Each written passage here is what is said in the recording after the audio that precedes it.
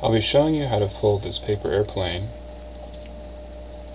today from about a 10-inch square sheet of origami paper, which is black on one side and white on the other.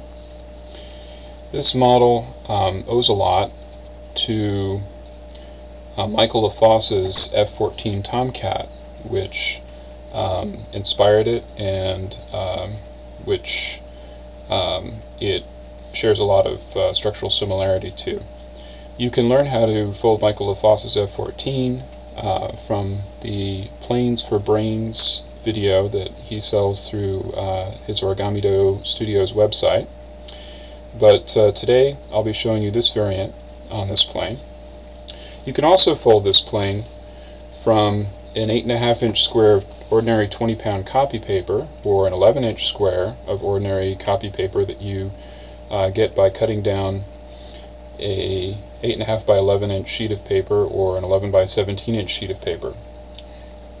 We begin by having the paper white side up and folding it in half. Carefully line up the edges like so. Put a nice crease in.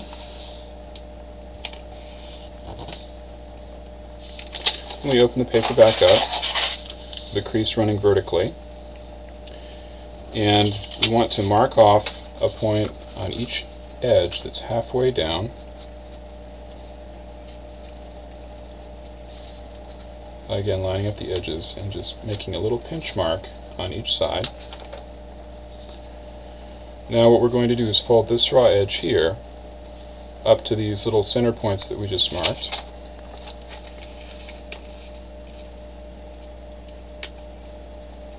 And mark at the center a point that's a quarter of the way up the center line, right here.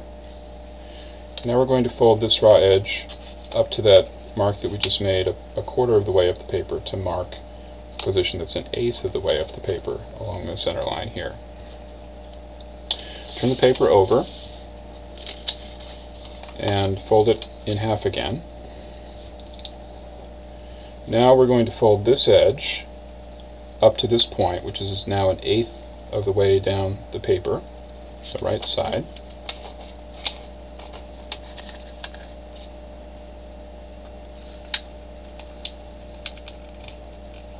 Put a good crease in.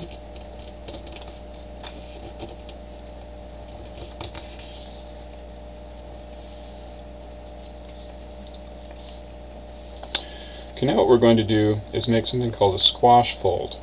We're going to take this edge of the paper, kind of push it out so that it forms a cone, and then we're going to take this crease and flatten it down the center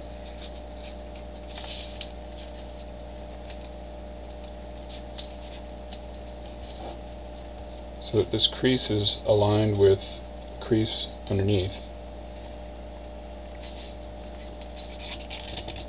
And we have now a 45-degree angle that we've put in, and another 45-degree angle that we've put in down here. Now we want to fold this top flap down to exercise the crease and flip the whole thing over and do the same with this crease that's on the back side so that it folds equally well in both directions.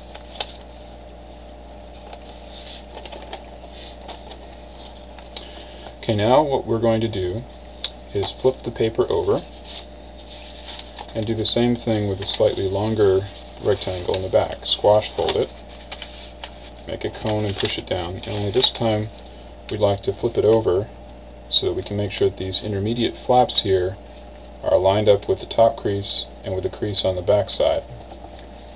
Okay, once you've aligned those, make these new creases at 45-degree angles to flatten the paper out.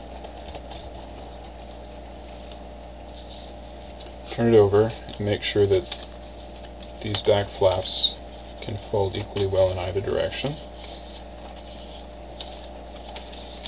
Okay, now you should have this structure that looks like this. These two top flaps of paper that are slightly shorter and slightly smaller will eventually be the wings, and this is the underside of the plane. These slightly longer flaps will become the horizontal stabilizers and the vertical stabilizers. Okay, with the bottom side up, what we're going to do now is to fold this top flap, the edge of this top flap, into the center line.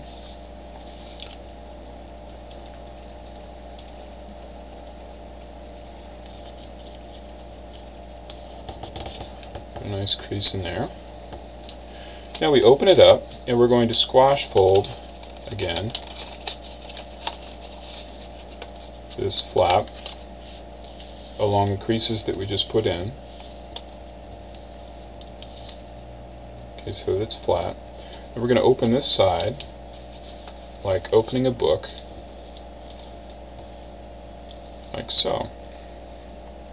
Okay, we're going to repeat the same thing with this flap on the right. Fold this edge into the center.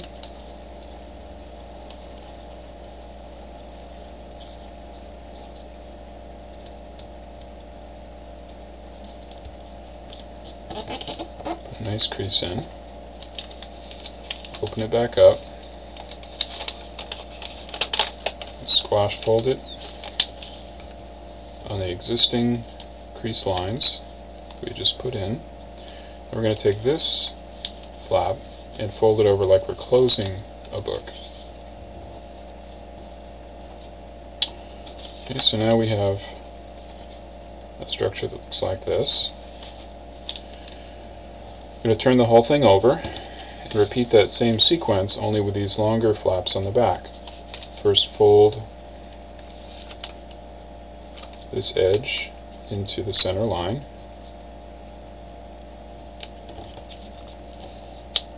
Put a nice crease in there.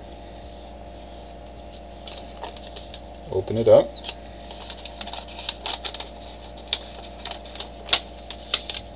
Squash fold it.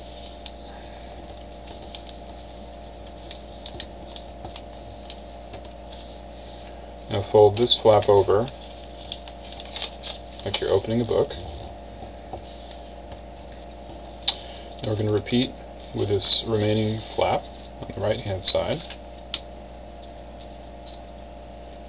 Fold it into the center line. Put a good crease in there. Open it up. Squash fold it on the existing creases. Now fold this top flap over as if you were closing a book.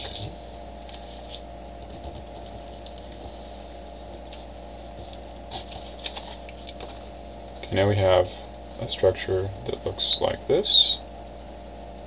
We look at the layers of paper with the underside of the plane facing up. Now we're going to work on the wings.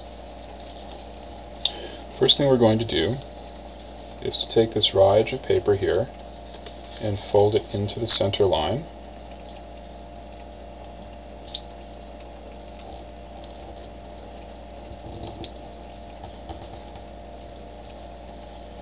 Like so. Now take this raw edge of paper here and fold it into the center line to meet the one we just folded in.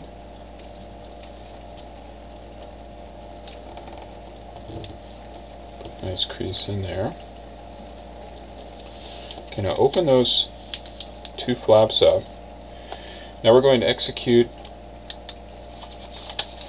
something called a petal fold, and it's going to be helpful to put another crease that joins these 2 points in here. So if we just open that up slightly and pull the paper tight, we can encourage that crease in the paper. Okay, now we're going to make a petal fold. We're going to take this point right here on the paper and fold it up along this line to this point, and simultaneously these flaps are going to fold in to make a new point.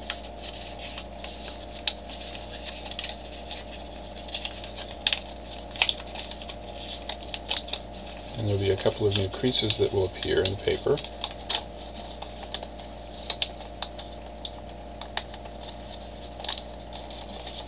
Roughly at 45-degree angles.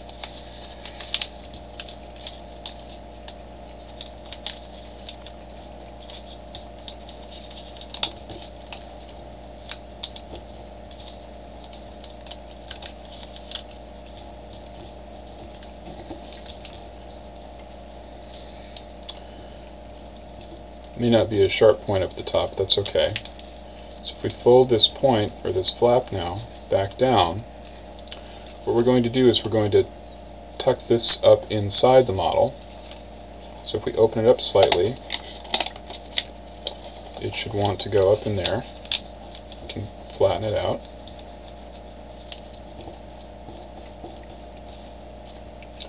Okay, now you can see sort of the outlines here of where that point went up in.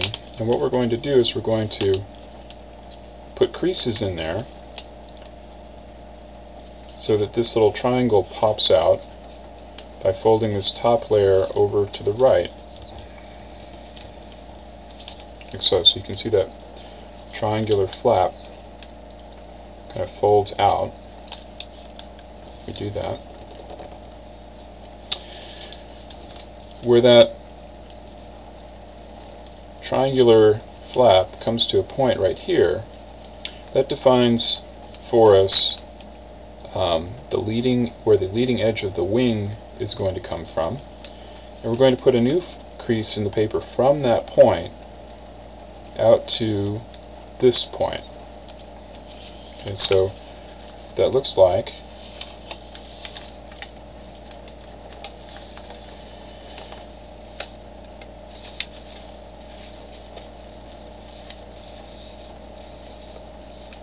so it's just the top, just this top layer of paper here is going to be folded out. Be a new crease there. And now we're going to fold this edge back down along the existing crease to make the leading edge of the wing. Okay, now as you flatten that out, you're going to put another crease in to flatten this top layer back out. Like so. And this is the right wing of the plane, which is the right wing from the top point of view. Okay, now we're going to do the same thing on the other side to pull the other wing out. We fold this top flap back over to the other side. Now we're going to make a crease from here down to here. So we're going to fold this top flap of paper along that line. Now we flatten the top edge of this wing, then flatten the remaining layers of paper. Now we have both wings pulled out, like so. This is what the layer structure looks like. Okay, now what we're going to do is take this top flap of paper and fold a new crease in that goes from where this flap exits from along this line of black paper back to the back edge of the wing here. Like so. Doesn't have to be a particularly hard crease. Repeat on the other side.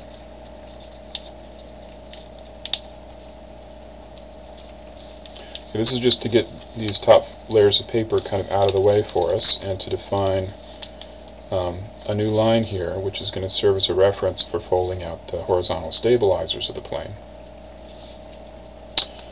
Okay, so take this next flap or layer of paper and fold it along the line that you just made. Like so, and put a nice crease in there. Do the same thing on the other side.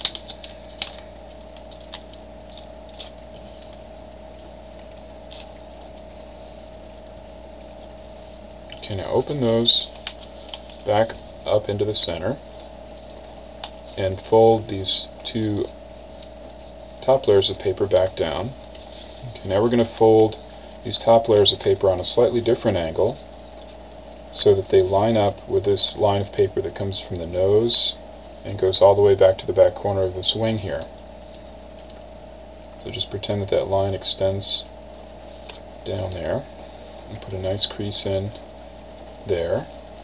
Now this raw edge of paper is going to get tucked into a little pocket that exists, and that kind of locks it in place there and locks these two layers of paper together. You can see that they're more or less free to move apart from each other now on this side before we do that. On the other side they would be locked together. So repeat this on the other side.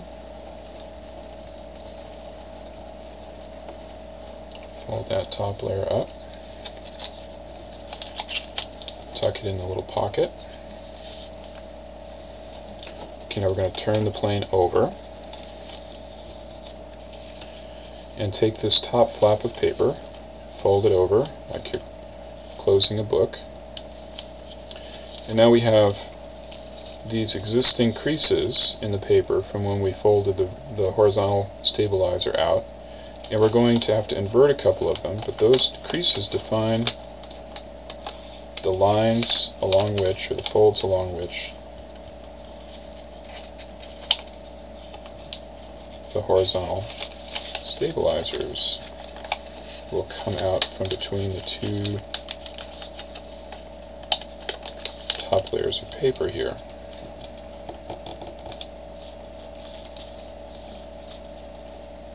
Okay, so do the same thing on the other side. Open this up. We're going to be reversing the polarity of this fold from the edge down to this point where these three creases come together. And we're going to be reversing the polarity of this bottom flap here, or this bottom crease here.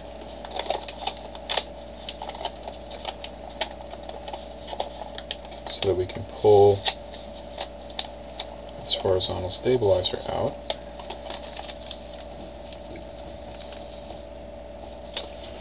Okay, now we're going to work on what will become the vertical stabilizers. To do that, we want to fold this edge into not quite the center, but along a line that goes from the nose of the plane back to the corner of the horizontal stabilizer.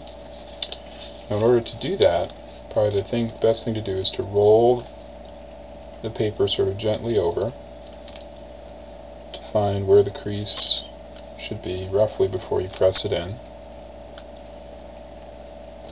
And once you've found the position, you then press it in nice and firmly, like so. Okay, now we're going to fold this out to form the flap that will become the vertical stabilizer on the left side of the plane.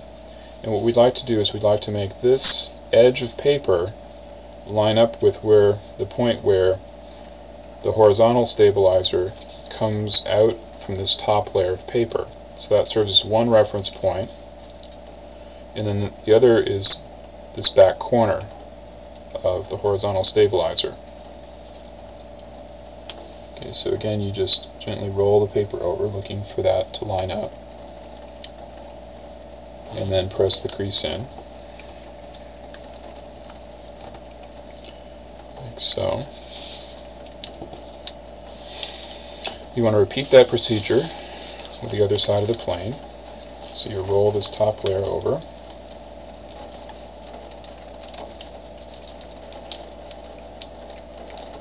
until you find the place that joins the tip of the nose to the back corner of the other horizontal stabilizer. Press the crease in,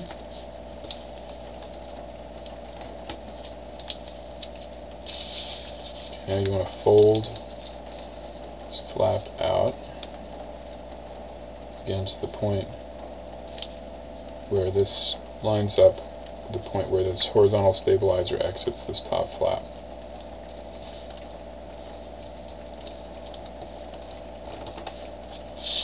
And it should be symmetrical on both sides. Okay, now what we're going to do is open up these top layers like we just put in the center, and now we're going to have to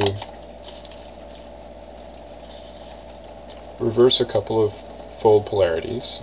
This top crease here is a valley fold, and this top crease here is a mountain fold. We need to make this one a mountain fold and this one a valley fold, and the vertical stabilizer is going to come out from between two layers of paper, two flaps of paper. When we do this, we're essentially going to be pushing this edge in,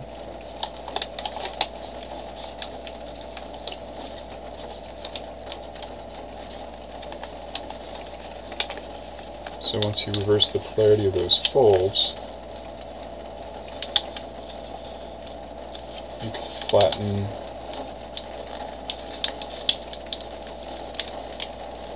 the whole thing out.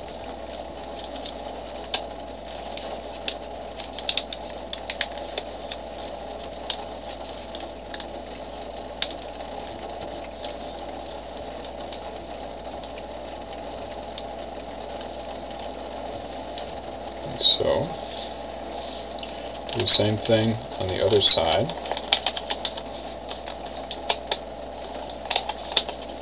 Reverse the polarity of the top crease.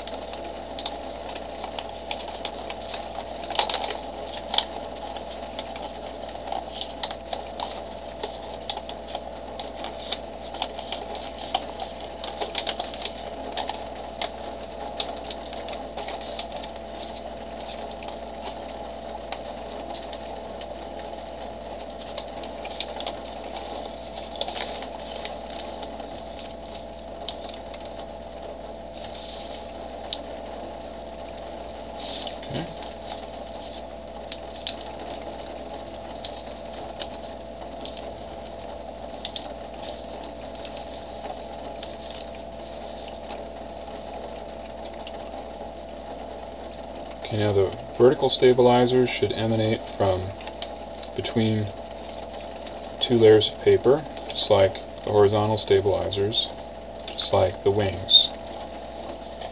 This is what it looks like from the underside. Here.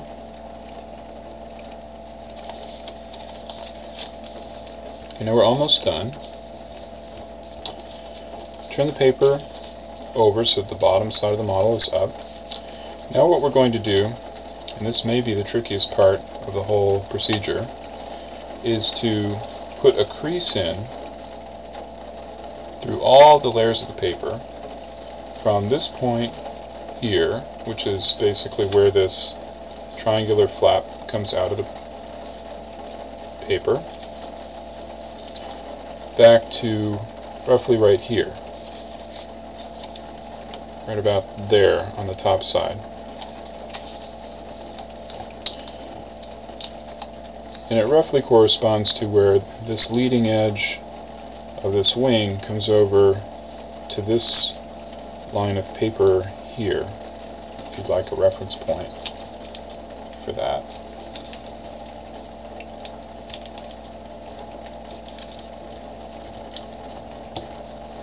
So I'm going to make that fold, that crease as sharp as you can. Helps to be pressed down on a nice hard surface. With that folded over, turn the whole thing over, bring the front wing up, like so, and then bring the whole top half down in such a way that you meet the half of the plane that's on the bottom side. Okay, so what you've essentially just done is to make a pretty big inside reverse fold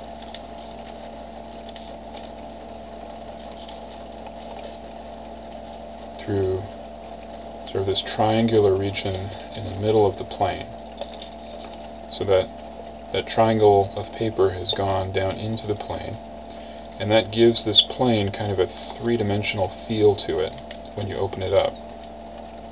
So the fuselage has kind of a three-dimensional shape to it. Okay, now once you've got the other half of the paper folded down and the model is flat, turn it so the wings are pointing straight up and open it up, and you'll find that triangle of paper that was folded into the center. So you want to keep that pointing straight up, and what we're going to do is we're going to take a little triangle of paper that comes up and pull up a couple of the top flaps of paper from the one side. We're going to fold this triangle of paper over a little ridge of paper that's sticking up down here, and what that will do is that will lock the two halves of the plane together when we put these flaps that we pulled up back together. So when you turn the plane back over, it's locked together. It shouldn't pull apart.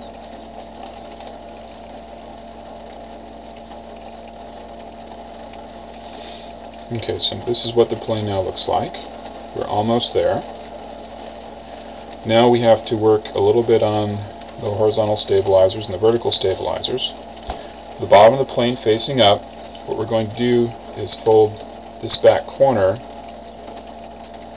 of this inside edge of the horizontal stabilizers to this raw edge of paper.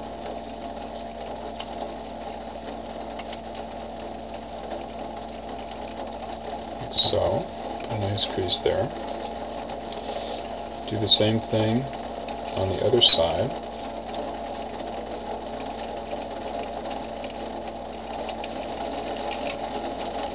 Okay, now turn the paper model over.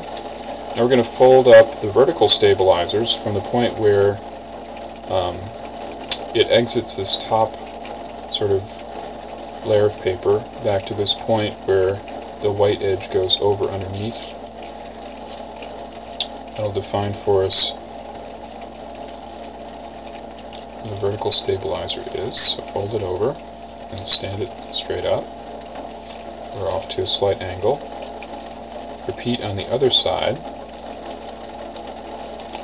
Now you should have two vertical stabilizers. Okay, now rather than having these triangular flaps of paper folded under the plane and so sticking out, what we're going to do is make a reverse fold along the existing creases, like so, so that now there's no flap of paper kind of sticking out underneath.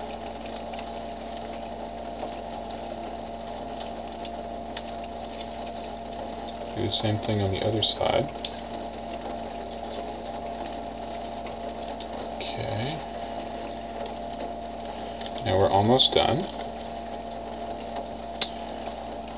The wings right now are sort of pointing down, and in order for this thing to actually fly, and it does actually fly very well, what we want to do is make them point up. We do that by folding the wing gently, not a very firm crease, over this edge of paper here.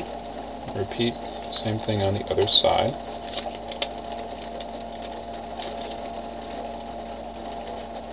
Okay, and position the wings so that they point up slightly. Okay, so this is a positive dihedral angle, and that's essential for the plane to fly well. You can also sort of work these horizontal stabilizers so that they stick up a little bit. and that's the finished plane.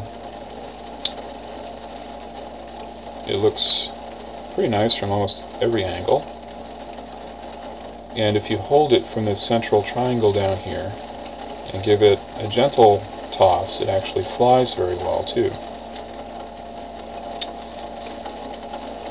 So there you have it.